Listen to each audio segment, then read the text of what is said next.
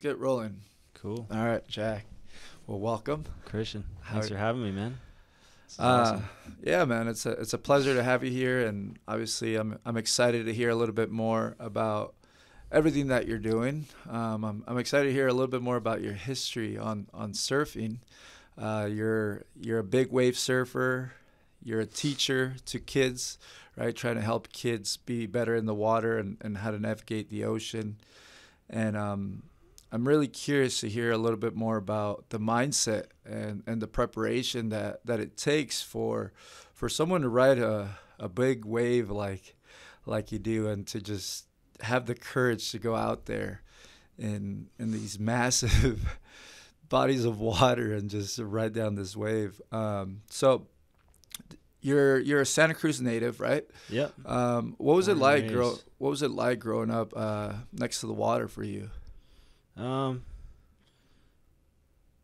yeah, it was just kind of from a really early age. It was I started junior lifeguards at like 6 years old. I think that's when they start. And actually, to be honest, I wasn't a real big water person at all Mm-hmm. until I was a little bit older. Okay. I was more into land sports, playing baseball and soccer and wiffle ball with Anthony and the boys across the street, Anthony and Lyndon. And but our parents got us into junior guards really early, like 6 years old. So and it was just like this slow progression. I always had an allure to the ocean, but I wasn't super comfortable. I was definitely one of those kids that was like holding the junior lifeguard instructor's hand, and they had to like help me swim around the buoy. And but just every summer, just spending the summers down at privates in Capitola, riding skimboards and boogie boarding. And so I was definitely involved in the ocean, but it took a while to get comfortable out Right. there. So Now, Gooch or Anthony, we have a friend in common. I grew up playing soccer with him, and I remember him going every summer to junior lifeguards. What was the purpose of junior lifeguards? We didn't get to experience it here in Watsonville, but I know a lot of you would go every summer. And I remember him yeah, by the end of the summer is just so tan. right. What was Tan and ripped, yeah? What was doing the push-ups, jumping jacks, Yeah, what was the all those purpose things. of can you describe a little bit more about the program? Yeah. So ultimately, the junior lifeguard program is a ocean safety and awareness program. So teaching kids as young as 6 years old, the power of the ocean, and just one, how to respect the ocean, and two, how to kind of exist out there. So, starting to understand currents and waves and rip currents, and as you get older in the program, you start getting into like surfing. They teach teaching surfing and paddleboarding, and then underneath that there's an entire sport of surf lifesaving, which is like the competitions that, for the people that aren't familiar with it, there's a sport that was essentially created in Australia called surf lifesaving. And so it was basically lifeguards' way of testing themselves in the ocean environment, how quick you could get to a potential victim. So things like run, swim, runs, running 100 yards up the beach, sprinting out around a salmon buoy, sprinting back in, running back up the beach 100 yards. The paddleboard became a big rescue device with the Aussies, as well as a surf ski, which is basically like this really long ocean kayak. But yeah, I mean, so it's essentially just to get kids involved in the ocean, really. Yeah, it seems like when they because quite a few players on my team used to go to it, and they were always talking about the competition. It seemed like it was very competitive as well, right? Like it was. Especially in Capitola. Capitola was always really big with competitions, and we did really well for a long time in the sport of surf lifesaving. So Okay. Would you compete with other towns? Is that Was there tournaments or what was that like? yeah, so locally here, there's basically three different lifeguarding agencies. You have three different junior lifeguard agencies. You have Capitola, Santa Cruz, and then state parks, and they have three different beaches, state parks. So they have one at Manresa, one at Rio Del Mar, and one at Black's Beach. So they have three different beaches that are in under one agency, and then Capitola Beach and Santa Cruz Beach. Okay. So we would compete with them locally, and sometimes I think Half Moon Bay and even Lake Tahoe had a junior lifeguard program, which is pretty cool. They would come down. And then, so there'd be pretty much one tournament in the first session. So they're basically 2 4-week programs. So there'd be one competition at Capitola in the first session, and then one at Santa Cruz, I believe, in the second session, or maybe 2 competitions within there. And then depending on how well you did for your beach, each beach would pick a regionals team. And so that'd be anywhere from we used to fill up like 2 big like Greyhound buses full of kids, so maybe 40 to 60 kids from each beach would go down and compete in regionals. So that was like the state championships. So you'd go down and you'd compete against Newport and Huntington Beach, and Capitola's got a big program. We have maybe 500 kids in the first session and 500 in the second session, and you go down and on a place like LA County, who has like 3,000 to 5,000 kids. Wow! And you just go, and it was a great time. It was some of the best times of my life. So you were part of the region team as well. So I went to regionals a few years. Me and Gooch. Gooch was really good at the beach flags, which is basically kind of like musical chairs. They set up little batons in the sand, and you lay down facing the opposite way, and you got to get up and sprint after the flags are sitting in the sand, and basically just eliminates, goes down by 1 each time. And that was the most exciting event. That was the one everyone wanted to win. And the most realistic, really, for a lifeguarding scenario, other than not going in the water. I mean, all these games started from, like how quick can you spot a victim in distress and get to it really quickly. But over time, it's evolved and, become this really fun game. So that's awesome. Gooch was legit. Can't remember. He definitely took, I believe, first and second a couple times in state. I don't know if he won. I can't really remember back, but he was definitely the best from Santa Cruz. Yeah, I remember Gooch. He's very competitive. Yeah. Very fast. And he's very fast. He definitely had an athletic advantage at a young age over everyone.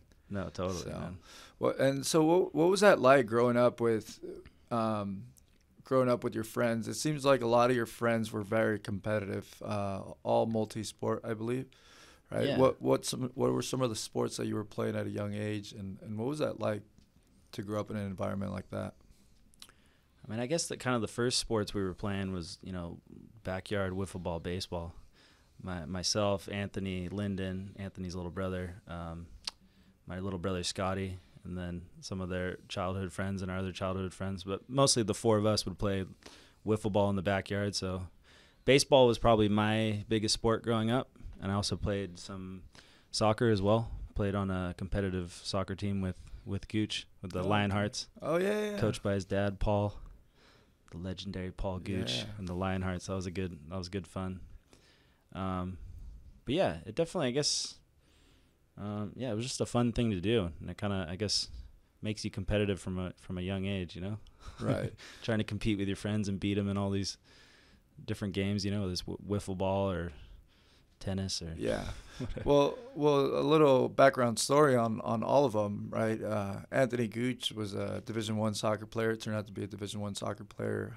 Lyndon Gooch is a professional soccer player, right? European. Yeah. So, and he left at what, age 15? 14, 15? I want to say, right around there. He was definitely, You're a big wave surfer, so obviously there was a big influence there amongst each other, right? And obviously it's taken you guys a very, very far down the road. When did you start getting into surfing? So I started boogie boarding probably around kind of when I was getting into the water with junior guys, around 6. And I met my childhood best friend, Quinn, at the time. We met in kindergarten, and Quinn was just like a little seal, and he'd go out there every summer and wore a pair of trunks and a rash guard, no wetsuit, and he'd just go out and surf first jetty down in Capitola for like 4 or 5 hours, and he wouldn't get cold. And so I started boogie boarding with him, and we boogie boarded together for a long time, probably 11 or 12 years, and then right around 18, right when I was graduating high school. So 17, turning on 18, I started standing up on the surfboard. So, Oh, wow. Yeah. I would expect I thought you surfed a lot earlier. I mean, I'd always kind of done a little bit of surfing. You know, I did some longboarding in junior guards on the foam boards, but yeah, never really got into it until later on. I was really into boogie boarding, which, yeah, I loved, you know. Yeah. Couldn't get off the boogie board. Yeah, it's fun. Oh, it is. We've tried it. It's amazing, man. And it's a lot of fun. Okay, and so at 18, you started riding at surfboard, and did you find yourself just pick it up right away? How old are you right now? 31. Okay. I'll be 32 in September. So it's been about 13 years. Yeah. So how did you go from 18 to 31 to not surfing to riding these big waves? Well, I mean, I think boogie boarding had a big influence. So with boogie boards, you're looking for different types of waves. Riding a lot of shore breaks that are really, you know, like, for example, you know, like the wedge down in Newport Beach. So a really heavy shore pound, and you're not really necessarily looking for these nice open faces that you are on a surfboard. You're just looking for like the meanest, heaviest wave. And so I think it actually helped a lot, and I think that's why I started to get into big waves, was from boogie boarding, because boogie boarders just have a different approach. You know, they're looking for, you know, really hollow waves, just because I don't even know exactly why, but just that's kind of the nature of it. And right. Since you're laying down, you can kind of take a bit more of a beating. So, you know, even though I didn't actually start standing up until like 18, I mean, I was boogie boarding I was snowboarding and skateboarding a lot. So, I felt like that definitely helped. Okay. And just the thing with boogie boarding is that you get a very intimate relationship with the ocean, because you know, your entire body's in the water, as opposed to being on a surfboard, kind of being on top of the water and with a pair of fins. So, and that's, you know, that's a big part of, you know, with my kids program is starting out at boogie boarding. I really think it's kind of the best way to learn the ocean. Why is that? You just, like I said before, it's kind of hard to explain, but it's just a more intimate relationship with the water. You know, I mean, the most intimate way you could experience the ocean is body surfing, right? You're actually in the water like a seal or a dolphin, and you're riding, connecting with the waves. And then you add a boogie board, which is only a little bit of foam, so it gives you a little added speed. And then once you get on a surfboard, it's a lot harder to maneuver around, and so it's a lot easier to kind of learn on a boogie and spend a lot of time just getting to know the water. I mean, that's the biggest thing with surfing, you know. The standing up, doing turns, riding waves, that's actually probably it's obviously not easy, but that's the easiest part of the two. Really, the hard part is just getting in tune with Mother Nature and just kind of understanding how waves work and where you need to be to ride waves. Right on. So if that makes sense. Yeah, absolutely. Yeah. So it's just a different experience, really. Yeah, we started getting in the water after we did that surf lesson with you. You got us hooked on the water for a bit, and then we had moved to Aptos, and so we were right on the water too. And it was so hard not to go out. We're right here, but we didn't know how to surf, and so we were like, all right, let's go boogie boarding. And Dre and I actually started doing it. We did it for like a solid year that we were there. It was so much fun. Oh, that's awesome, man. And then we just stopped, and then we actually moved back, and then it got us away from the water. We got cut up with work. Right there in Rio Del Mar? We were Rio Del Mar, Okay. but we'd go to Nice. Capitola. We started at Capitola Village, and then we went out to Pleasure Point too. I don't know if they were very happy that we were there, but With the boogie boards? yeah. Nobody can be upset. Capitola's the Yeah. What are and so you said you do snowboarding and you skateboard as well. Did you do that from a young age as well? Yeah, I got into skateboarding, probably around 6 or 7. So it was always skateboarding. Snowboarding was actually kind of my first love growing up, to be honest. Okay. Yeah. Again, I was kind of scared of the ocean, but I loved riding boards, you know. I love skateboarding, and then I really love snowboarding. My grandmother had a house up in Kybers, which is just south of Lake Tahoe, South Lake Tahoe. So go up there, you know. Probably when I was younger, you know, we'd probably get 20, 25 days in a year. Wow. On the weekends, my parents would take me up there. So Wow. That was pretty special. So you've been on a board. You've been on some type of board basically your entire life. Yeah, exactly. Right. Yeah, since I was 6 or 7. And so now getting into the big waves, how did that start happening? When did you decide, like, how does that process go? Do you just start going higher and higher and higher? What goes on in your mind when you're deciding that, I want to try something else? Yeah, it's definitely, and it's a progression for sure. For me, I think the biggest allure was at the time I was getting really into downhill skateboarding. So riding big hills, and we'd usually do it at like 2 or 3 in the morning. I'd sneak out and go meet my friend, and we go bomb hills because obviously your parents don't want you out late at night, but and there's no traffic at that time, so that was kind of the perfect time. So, and I remember one time I had this sensation of just going down this hill, and just the speed and adrenaline of just like flying super fast down, and I started to kind of equate it to what it would be like to ride a big wave. And so from an early age I started to just imagine, like, okay, well, if I'm riding these big hills, what would it be like to ride a big wave? And right about that time, this documentary came out. It was just called Mavericks, a documentary. And I'd seen a bunch of movies about Mavericks. Mm-hmm. And I guess that just kind of inspired me to want to go out and surf there. And this was still during a time when I was boogie boarding, and I think that's what kind of made me transition, was downhill skateboarding. And then, from there it was, learning to surf at Capitola, and then, learning to surf at Steamer Lane and Middle Peak. And then I went over to Hawaii and I surfed Waimea Bay for the first time.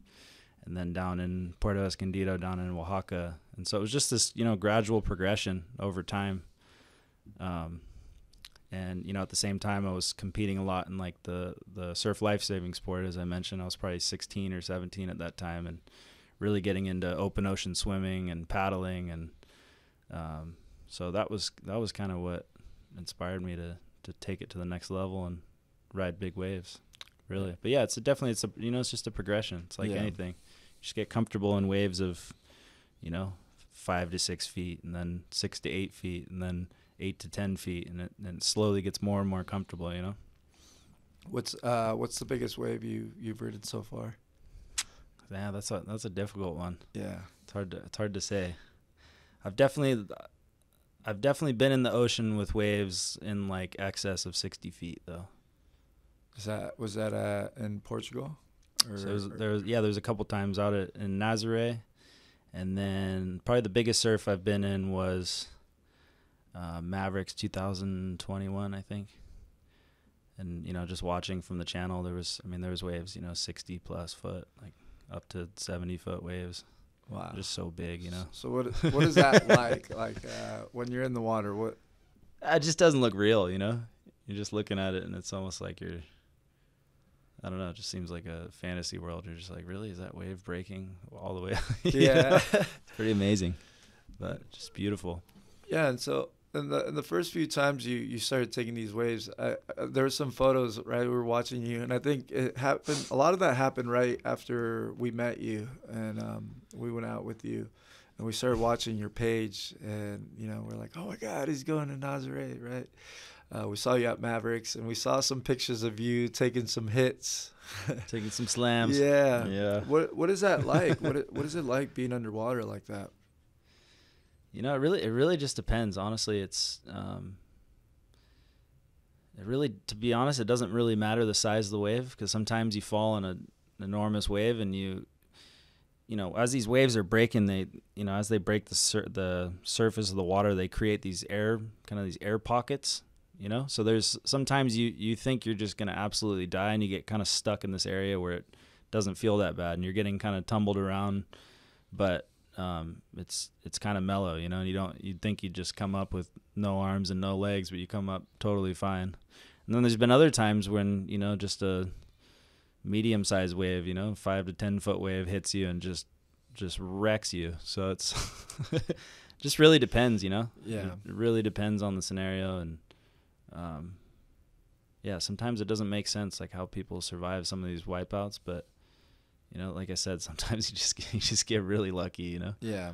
So. And have you found yourself in a difficult situation before where you got scared or Yeah, I think this last winter I probably had my biggest scare. Well, really the two biggest scares: the snowboarding injury, but then the one in the ocean. I was over in Hawaii during the Eddie Aikau swell. So the Quicksilver in memory of Eddie Aikau, which is he's like the most legendary Hawaiian lifeguard of all time, big wave rider. And they started this contest however many years ago and invite the best big wave surfers in the world. And the contest was going on. They hold it on usually like the biggest day of the year, and I went to the outer reefs that day. So basically, Waimea Bay, just another part of the reef farther out. There's a bunch of different waves on Oahu, and I was out there and I got out real early in the morning. My friend Evan had a jet ski, and he said, "Hey, let's go out and try to get some big waves in the morning." And I was like, "All right, let's go, man." Because when it gets that big, it's pretty. I think a few people were able to paddle off the beach, but it just gets, you don't even want to be out there paddling without a jet ski and safety and all that. So, right. The stars aligned. We had a jet ski, and went out. And I remember his friend.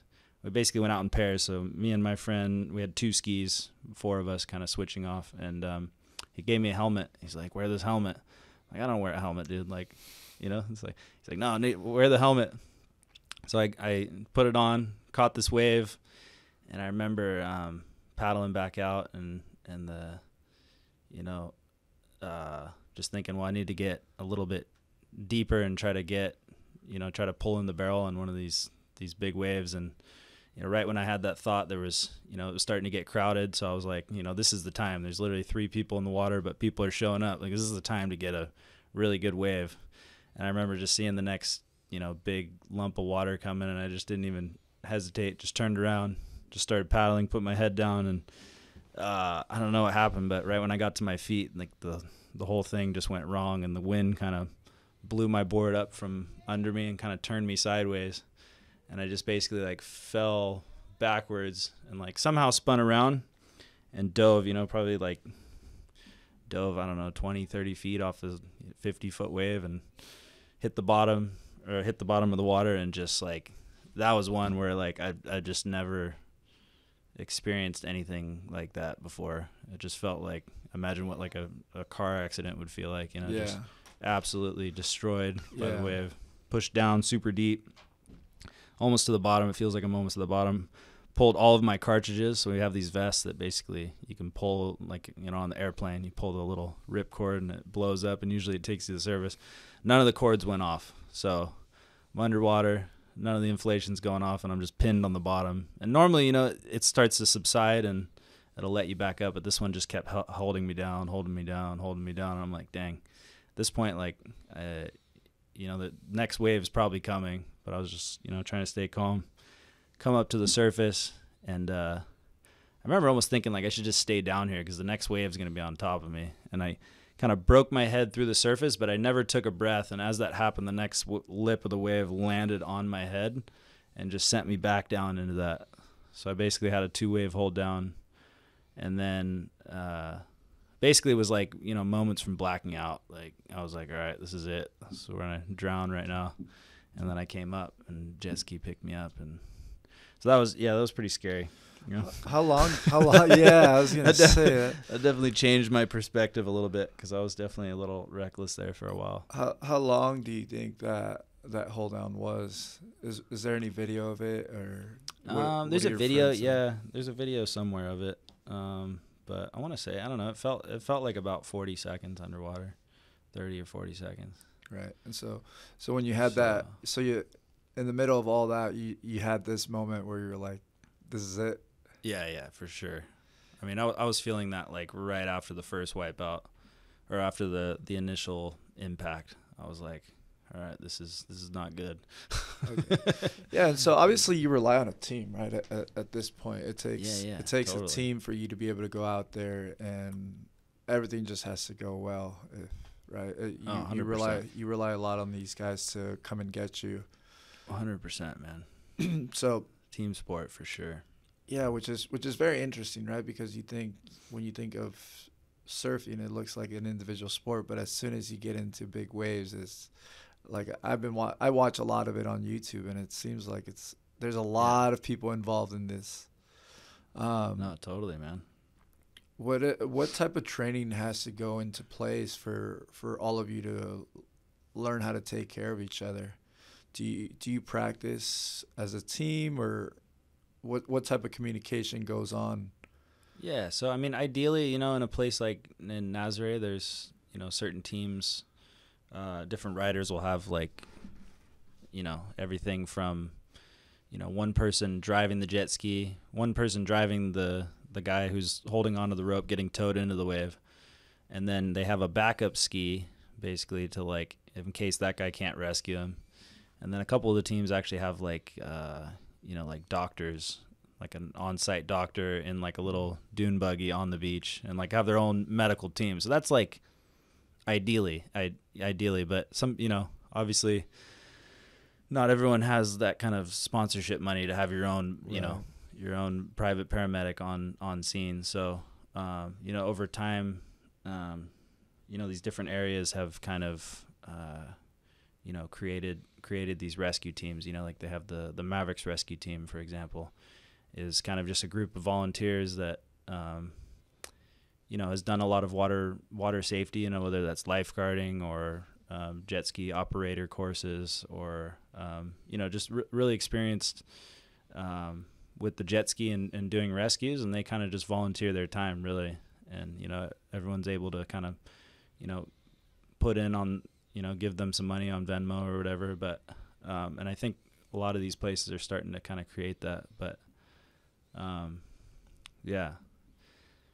So in a perfect world, yeah, you have a team with people that are practicing, just for example, like, how do you get an unconscious person onto a jet ski, and you're practicing that in flat water. How do you, if somebody gets an arterial bleed, how are you going to stop that and then get them to the beach and connect with, the fire department and lifeguards and all that. So that's in a perfect world. But like I was saying before, is that not everyone's capable of having their own team like that. So, yeah, I don't. Yeah. So how do you? Yeah, it sounds like obviously.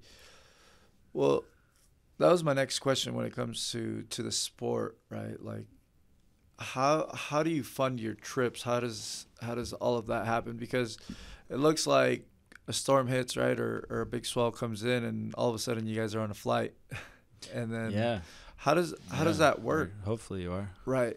Yeah. Well, Otherwise you get the FOMO and you're. Yeah, and I'm all my experience, like I said, I just watch it on YouTube. There's a lot of guys who put their stuff out, and it seems like they're just jumping from place to place. I don't know if they're being sponsored Totally. or not. I'm assuming they are. Yeah. But how do you do it? Me personally, so I run my business, the Central Coast Waterman, and Wave Warriors program is the kids' summer camp. So essentially, private surf coaching and private kind of ocean safety classes that I teach are what fund my travels in the wintertime. So I pretty much teach year round. In the wintertime, once the time changes, I've been kind of taking some time off and going to Portugal and yeah, I mean that's kind of been how I've done it so far. Yeah. Between lifeguarding and just coaching people how to do it. And how do you take care of all your stay? Do you have friends that you get in contact with? What is that lifestyle like? Yeah, I mean it's definitely a lot of couch surfing, a lot of Yeah. friends in Hawaii and Portugal, and Portugal is really cool because they actually have a place called Car Surf, which is essentially it's like a dormitory for big wave surfers, and it's €12 a night or something to stay Oh, there. wow. There's bunk beds, big conventional kitchen, full gym, and it's right near the wave, so it definitely makes it a lot more accessible for people wanting to get into big wave surfing, because it can definitely get expensive, Yeah. especially if you're doing the last minute flights. So I've been kind of the last few years been just trying to station myself in Portugal. Typically, September, October, November, that's kind of a good time of year to go surf big waves over there. And so just kind of set myself up over there, and then becomes a lot more affordable that way. Yeah. But yeah, obviously friends and family are a huge part of that. Yeah, absolutely. Staying in places like Hawaii where it's, you know what I mean? How does a not surf? cheap. Yeah, absolutely. It sounds, and Yeah. and you think about it like, you think like a professional athlete, right, would have a lot of resources, and it sounds like maybe there's not as much, but it's definitely a challenging road, right, to be able to continue the love for the sport, and especially when you have a specialty like yours, right? You had to get on a plane. You had to figure out your stay. Boards, how does that work, right? How many boards do you bring with you? What happens if one breaks? What is that process like? Yeah, I mean, you definitely start breaking more boards and the bigger surf you get into. So, Yeah. I've been leaving board. I left. Basically, I got lucky a couple years ago. I brought like 3 big wave guns. I brought 2 board bags, 3 big wave guns, and 4 regular boards to surf over in Portugal. I remember going to the airport, and I was like, they're gonna charge me so much money for this, but I'm just gonna see what happens. And I'm talking to a lady, and she wanted to charge me like $1,700 or $1,800 to bring all my boards over there. And then, as luck would have it, something happened and the system broke down, and they were like, well, we're not able to charge you for your boards, but you can bring them on the plane. And so I basically, once that happened, it was just I left my boards there, and I've kind of done that in a couple of places. I've got some boards down in Puerto Escondido. So, yeah, that's definitely how I've been doing it. Because, Yeah. I mean, that's usually the most expensive part, oversized luggage. Right on. Because they want to charge you. That's Charge you expensive. a lot of money. 18. And how much does the board cost? I mean, that was kind of ridiculous. I don't Yeah. know. She was talking out of her ass, but Yeah. but yeah, no, it was a lot of cargo. It's probably just 100 pounds worth of boards, 150 pounds worth of boards. So Yeah. I get it. I mean, it's stuff. Right. What does a board run you for? Do you get yours custom built? How does that? Yeah. So I've definitely gotten some love over the years. Vince Broglio, he's probably given me my best surfboards to date, and he's given me a good deal. But yeah, I mean, big wave guns these days can be upwards of $1,400-$1,500 for a surfboard. Oh wow! Just because it costs so much, the cost of materials and foam and everything's just gone up. So just for them to make the boards, Yeah. my friend was telling me just to shape a short board, which isn't even one of those big guns, it costs like $500 or $600 just to make it. Oh, If you wanted to make it yourself, and they put time and energy into this. Right. They got to Yeah, make some yeah. money. So yeah, it's expensive, $800 to $1,600 for a surfboard, Wow. depending It's on the pricey. size. No, it's pricey, man. It's not and then the crazy thing is, you could literally buy that board and break it within an hour. Right. Depending. And It do doesn't you- even necessarily have to be a big wave. You just land on it wrong, or it hits the sand, or hits the rocks, or your leash breaks, whatever. Yeah. So Are you able to repair them? Are you able to put them back, or once a board breaks, is that the end of it? no, you can definitely repair them. Yeah. But even that, that gets expensive too, fixing boards. Yeah. Wow. But Well, hopefully we can find you some sponsors. yeah, that'd be cool, man. Yeah. Tell me more That'd be cool. about your Waterman program. So you're working with kids, right? You do private lessons. What is that like? That's a lot of fun, man. I Yeah. like working with kids. Yeah. I love working with kids. Why is that? I don't know, just because they're the future of the planet, really. So it feels good to be able to share your the information that you've obtained over the years, especially in the ocean, the place that I love the most, and be able to share that with them, because when we were growing up, there wasn't the coaching thing wasn't real big, so it was kind of just you just kind of go out there, and I mean with a lot of sports really, Yeah. just kind of go out and figure it out, Mhm. so Yeah. which I think's important to have to go and do that, and just fail again, but it's also nice to have some guidance, and over time people have helped me out, people like yourself, with the training and everything. So it's just wanting to give back, I guess, really, and just really see the progression of where everything will go. Yeah. Especially with big wave surfing, like what the kids I'm coaching now. If some of them get into it, like what big wave surfing will be like when they're my age, Right. in the 30s. So yeah, it's awesome to pass down the experience, the struggles that you've gone through, and make it easier for somebody else. yeah, totally. How long have you been doing this for?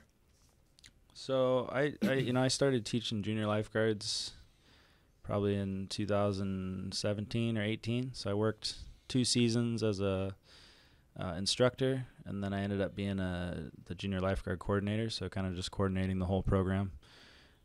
Me and my friend Katie, we co-coordinated the program for a year, and then COVID hit. So let's say 2017, 18.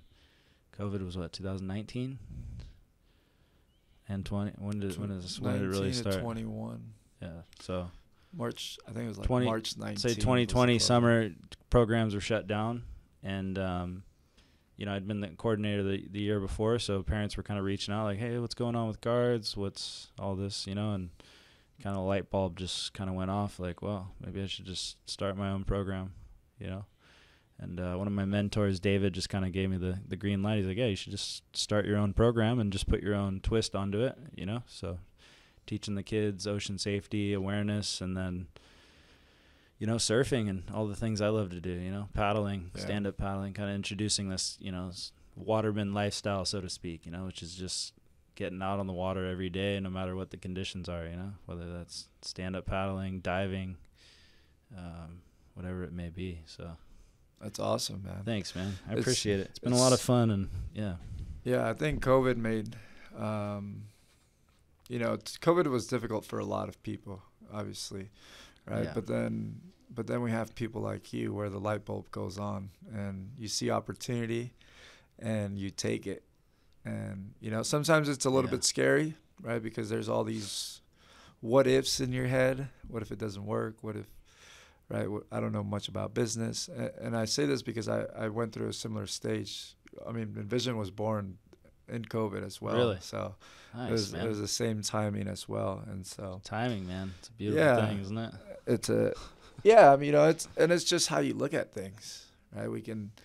I always look at difficult moments like we can see this difficult moment as an obstacle, or we can see it as an opportunity, right? We can either let it bring us down, or we can see an opportunity for us to grow. That's how I like to look at things. How do you view obstacles? Yeah, that's I've been dealing with that a lot lately, man. Just with the first, real injury that I've ever really gone through in my athletic career, I mean, I've had a fractured hand before, but that didn't put me back very long. I mean, this Achilles tendon partial tear has been, it's been 3 months, and we're looking at 3 months of rehab. So I've been wrestling with that a lot lately, man, of obstacles, and how do you overcome those? So what's that? So you had an injury, right? You fell off a ramp. You went off a jump snowboarding. Yeah, I basically went off a jump and missed the landing, so overshot the jump and then landed like in the flat part past the jump and in downward dog, and basically tore my Achilles tendon. Not fully ruptured, but a partial tear. So and how's it been just being injured? What are some of the mind games you've been playing with yourself? It's been pretty rough, man. Especially the first 3 months, because there was no rehab, so there was no light at the end of the tunnel. Right. Just in a boot, just hanging out, sitting with your thoughts a lot, and just trying to tell myself that there's a bigger purpose behind all this. There's something to be learned from everything, right? Yeah. But it's easier said than absolutely done, man. But what are those things you found along the way? Just that surfing and snowboarding isn't the only thing in life.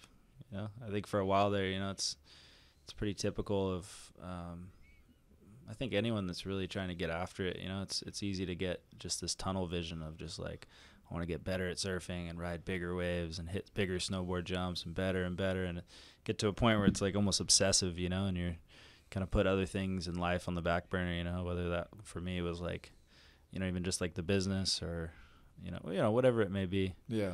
Family, friendships, it's just kind of, it's this one quest to just like pursue better and better and better and better. Right. And, it takes something like an injury to really sit back and be like, wow, there's a lot more to life than, and at the same time, I feel lucky that I have that passion, Yeah. So it's not necessarily, that bad of a thing either, that Yeah. I'm so obsessed with surfing and stuff. Yeah. It's a good thing, but just, having a little more balance and not having to be so, determined to, because for me, it's always just been proving to myself something, whether that's, a perfect example is, right before that injury happened, I was getting really sketchy. I'd taken a day off the day before and just completely tired, just wrecked. And I should have just called it in, and should have just listened to my body and been like, hey, it's time to call it a season and just, go home and focus on, just getting back in shape for the next season. But in my mind, it was like I couldn't accept the fact that, no, I'm not tired. I can't be tired. There's no way I can do this. And, yeah, all the signs were there. So Go hard. It's been a big thing. Yeah, go hard, but also, listen to your body, and get in tune with how you're feeling. Are you actually ready to go and push yourself, or do you need to like sit down and take a rest? Yeah. Well, it sounds like both of your incidents, right? You were talking about your other big wave incident that you had, and you were saying like things were getting reckless, right? And you still did it. It was a moment for you to kind of reflect and see what was going on. And it sounds like this one is one of those too, where it makes you reflect, and it makes you become more aware of how you're feeling and the signs that life is throwing at you or your body's throwing at you. And I think that's where a lot of the growth comes, though, right? It was like you said before. There's nothing wrong with being determined, and there's nothing wrong with demanding more about yourself, but you learn to become more aware, and as you do that, I think you have these two sides that there's this switch that you can always turn on, but you also have to know when it's time to let off the gas a little bit, right? And totally, man. And it makes you realize, like I said, that like you said, surfing isn't everything, because it can easily be, taken away. Wow, and so 100%, man. Very quickly. Yeah. Well, and it happened to me, and I talk a lot about losing your identity. It becomes a very challenging moment in life when a person loses their identity, right? Especially athletes. I think it's a very difficult moment. Injuries, retirement, right, or not making it to the next level. We see it a lot in Division I athletes. We see it a lot in professional athletes that have, career-ending injuries. And so obviously there comes this moment where we have to search for something else, right? And it sounds like you've found that teaching is what gives you purpose and what moves you forward as well, being able to push some of your experiences onto other kids.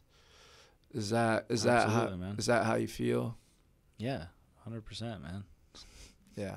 Yeah, absolutely. And that's something that, hasn't been taken from me, because I've, through this injury, been able to still teach. Obviously, in those first few weeks, I wasn't doing anything, but it definitely gave me a new appreciation, for the things I do have, still being able to work, still being able to, feed myself. And I mean, I live a beautiful life, living on Pleasure Point, just giving me a lot more, gratitude, like I said, for the things I did have, because it's very easy. It was very easy there for a while to just constantly want more, It's like my life's beautiful, but I wasn't being grateful for those things. It was like, no, I need to like get on Red Bull level and start making Red Bull money. And once I get there, then I'm going to be happy. That's going to make me happy. Or once I, whatever it may be.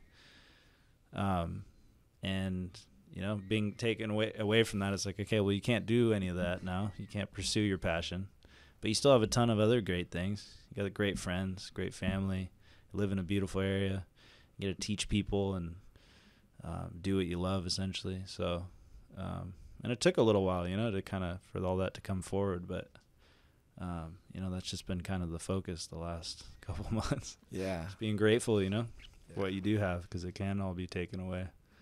Yeah. So. Yeah, injuries are a tough moment. I've had a lot of them, and they're no fun. Oh, man. But how have you kind of dealt with those? I struggled, man. I mean, if I look back at my college experience, I had 4 season-ending injuries. So I don't think I was at a stage in my life where I was able to handle it with them. You know what I mean? I was away from home, and it was a very difficult moment for me, because I remember my first year when I had my first injury. As a freshman, right, I move across country. You go on a full ride scholarship, so you're like, I'm doing it. Yeah. I'm doing the big things that I always set myself to, and so you have that big achievement, and then you get on the starting team as a freshman, which is not very common, and so once again another win, and once again it's your identity. This is who you are. You're a striker. You score goals, and when that was taken away from me, it was really hard at that stage. So for me, it was distractions. For me, it was alcohol. For me, it was partying, and that's how I dealt with it, right, at that time. And it was telling myself that everything was okay, and I just became part of the party life, and I got sucked into that world,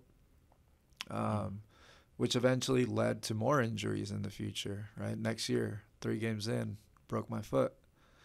Wow. Right? And so, well, like you said, spending that time away from your team, and because once you get an injury in a team sport, you're no longer with the team. You're in the rehab room, you're in the pool, you're doing all this other work by yourself, and you're no longer a part of, the joke that happened at practice, or you start becoming just a bystander on the side, and that was very difficult. So I lost control when I was in college, and I ended up getting kicked out of school, which was that summer of that second year. Went to another school, had to sit out a year for that reason. So there was a lot of sitting out for me once I got to the next level. Then the 4th year, tore lower ab. My 5th year, my last season, the day before preseason, I broke my foot again. Oh, shit. Back to back to back. And that was it. That was my college experience. So for me, I never got out of that injury, and it was very difficult. It was tough. I lasted, and I talk about this a lot now. Like, I've used this story now to push me forward. And I also work with kids, and that's one of the biggest reasons, because I've made a lot of mistakes that I hope a lot of kids don't, right? And the only way that I can do that is by sharing my story and giving them a point of view, because when I was younger, nobody told me anything. It was like, here's your scholarship, have fun, see you later. Yeah. And going from a small town to, this different world it was very challenging for me. But how do I deal with them now? I think for me, now that my son was born, it completely changed my perspective on life. And I was telling you earlier how I got away from the water, right? Like, we were going in the water, and as soon as Luca was born, I stopped getting in the water. And I knew, because I was not being safe, like I was being sketchy, right? Like, I'm not the best swimmer, and then I was thinking, not only am I putting my life at risk, but I'm also putting other people's lives at risk, and I'm also chancing the opportunity of my son losing his father, right, because he gets in trouble or something. So it made me more aware of the actions that I'm doing, and I don't take a lot of risk anymore, right? Like, my risks are more calculated, where before it was like, let's go. So totally. I think that's what I was talking to you about, is you collect all this data, and then you just start becoming more aware, like these are my boundaries. Yeah. But at the same time, I'm always pushing, right? Yeah, man. And Yeah, you are. there's this individual that's never gonna die inside of you. There's this edge that you always want more. You have to keep pushing. And I just try to push that onto the younger generations as well. I think that's a big goal of mine, is to show kids that if you just keep working, eventually you'll get to the next level. You don't have to be the best, but it's about the discipline, and it's about the consistency that it comes down. And it's falling forward. You're going to continue to fail all the time. Yeah. It never 100%. ends. Like I'm I'm looking forward to my next failure, right? And it was like I was telling you, there are opportunities now. So you change that mindset and the way you look at your failures, and now they're just opportunities. Whenever I'm going through a struggle now, all right, I'm about to grow. Something is about to happen. Something big is about to happen, right? COVID happened for you, and it took you out, and then all of a sudden you're like, light bulb turned on. This is my opportunity to grow my business, right?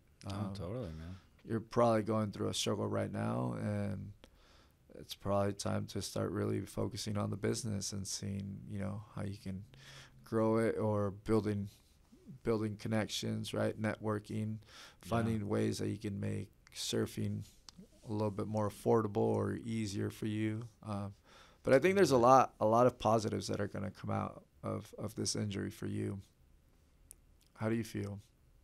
Yeah, I think so, man. 100%. I've already kind of seen them, Yeah.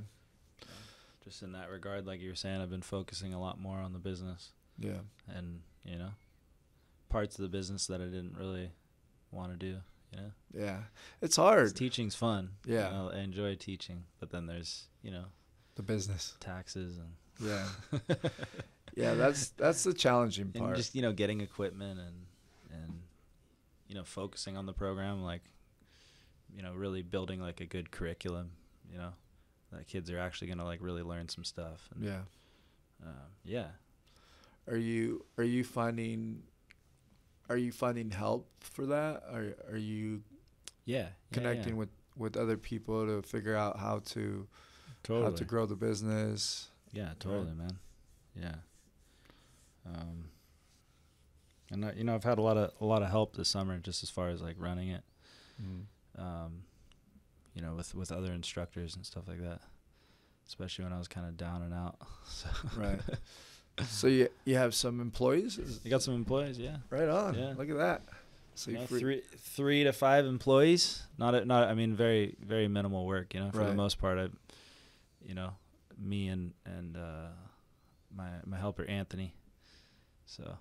Right on. But yeah. So It's now growing. you're providing opportunities to others, right? Yeah, trying to. So that's Yeah, awesome, yeah. man. Oh, thanks, man. Yeah. What are your plans? Where do you plan to take this? Do you see it growing? Do you see it,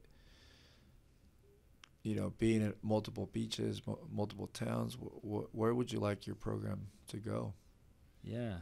Because I haven't thought too much about that. I'd like to just, continue the summer camps and after school program, and just, it's been growing kind of organically, which has been nice.